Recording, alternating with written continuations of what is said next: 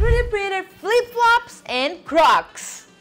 What's up guys, my name is Carol Miranda and today we have a really fun project. I will turn our Orca Slider, do not mix up with the Orca Slicer, which is the children's slider, into an adult one. And since we are on that, we'll also print a pair of Crocs, all in TPU. But will it work? Let's go to the video.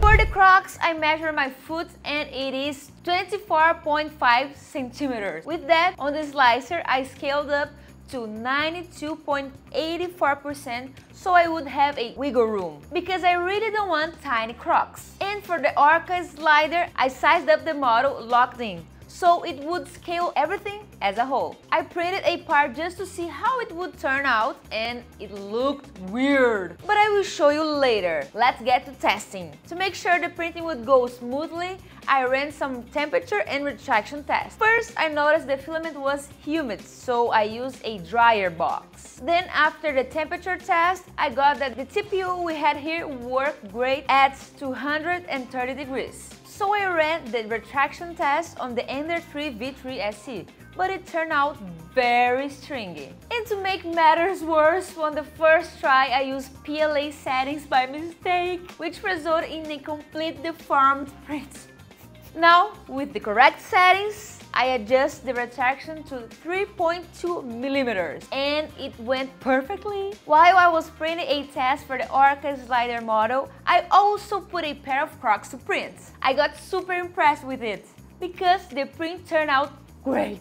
However, we had a few small issues. I printed it with 3 walls and 12% infill, but it was too stiffy. So for the other foot, I made some adjustments. I lowered it to 2 walls and 10% infill, and it got a bit better but still too hard. I think we can lower it even more to make it more comfortable. As for the size, luckily I sized up the scale a little bit because it was a tight fit. Check it out! I was so excited I didn't even take it off the build plate to try it. I printed the top size of the slider to test it out, but it looked more like a neck brace than a slider. But I wasn't about to give up. Let's keep adjusting it. Now with it unlocked, I scaled up only the Y-axis, leaving the X-axis as is. So it would be long but not wide. Except I forgot my own feet is wide.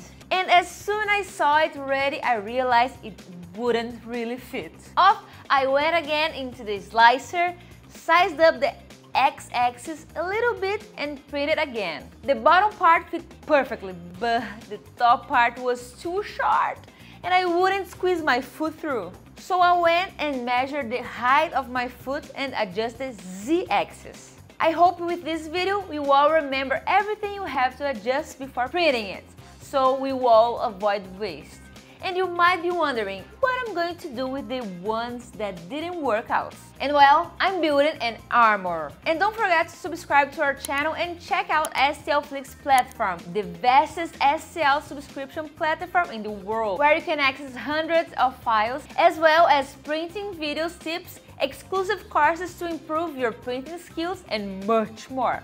After some adjustments, I finally managed to print the whole slider. Let's see how it turned out. Moment of truth.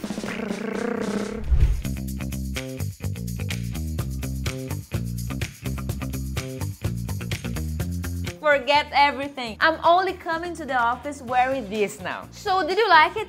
Would you wear a 3D printed shoe? Tell me in the comments. That's it guys, I hope you enjoyed this video. Don't forget to subscribe to our channel if you want to see more videos like this one. And leave a like. See you next time. Bye bye!